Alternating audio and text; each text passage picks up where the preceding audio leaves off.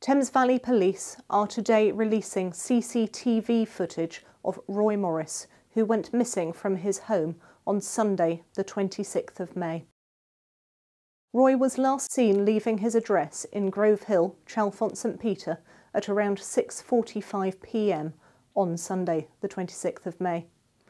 He was last seen wearing camouflage shorts and a distinctive black t-shirt.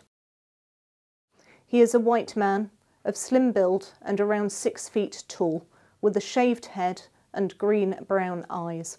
We are releasing this footage today of Roy's last known movements in the hope that this may jog somebody's memory and assist in our search for him.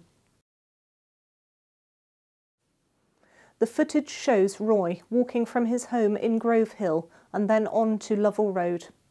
He is then seen walking on Nickel Road in the direction of Gold Hill East. At the junction of Nickel Road and Gold Hill East, he is seen heading towards Austin Wood Lane.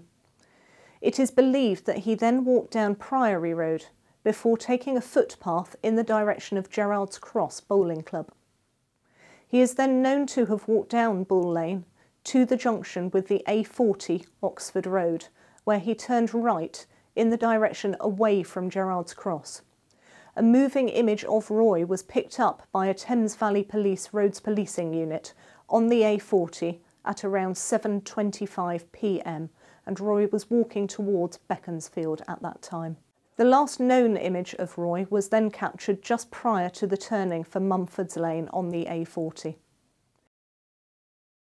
If you were in a vehicle around that area on the evening of Sunday the 26th of May, we ask you please check your dashcam footage.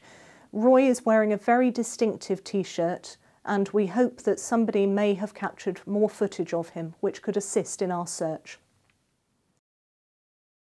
Roy's disappearance is very out of character.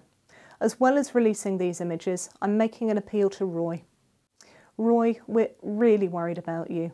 You're not in any trouble at all. And please, if you have seen this, please contact either us or your family.